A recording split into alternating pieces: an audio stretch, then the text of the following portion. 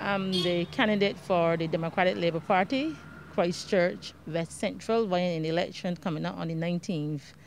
I'm a trained forensic psychologist,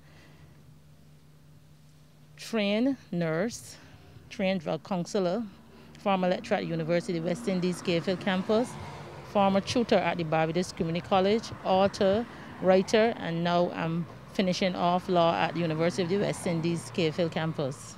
So what's your area of focus going into or trying to form a government?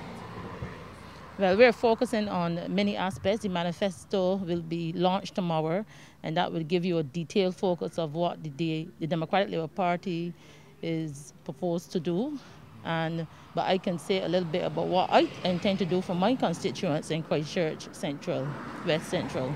Could you outline some of those areas that we're Absolutely. First, we want to build a state-of-the-art sporting complex at Caneville in the area, and this is not only for persons to play sports, but this facility will be available for persons for spectators to take part. We're looking at a wealth creation program, and I think that that's important to the persons in my constituency. I want to be able to encourage persons to build wealth in Barbados, and I think that that's critical to the existence of the quality of life for the individuals in my constituency. We have a SEEK program, and the acronym SEEK stands for Search, Employment, Education, and Knowledge.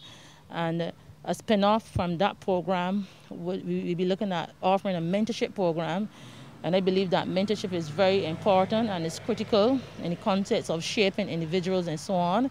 And rather than placing persons out there in the domain to seek a job and leave them hanging, that is not going to be our focus, and hence the mentorship program is going to be attached to that to offer support, guidance, information, and so on.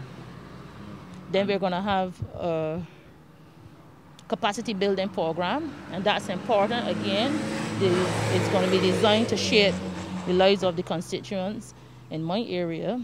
We have an anti-drug program that's critical, an anti-crime program. We need to keep this constituency safe, and we need to do so because many children live in the constituency, and therefore a safe environment is always best for individuals. I'm sure this would be coming from based on what you're hearing from your constituents. Could you say what are some of the sticking points that they're now, discussing? Absolutely. One is unemployment. That's a major concern, and therefore that's why the search program is going to help buttress that. And we know that in the context of COVID, many persons have been unemployed, and therefore employment is the major issue in terms of going forward, in terms of helping constituents and so on. How did you get involved in politics? Well, first of all, I have been engaging in humanitarian work across Barbados for some time now, for a couple of years now. And throughout COVID, I mean, we're still in COVID, but at the beginning of COVID and over the past 2 years, I've been supplying breakfast to healthcare workers in all the healthcare institutions around Barbados, posted it online, and Comrade Stephen Blackett saw it and encouraged me to get involved in politics and thought that I would have been a good person. First of all, I have the education there, and second of all, I was already helping persons.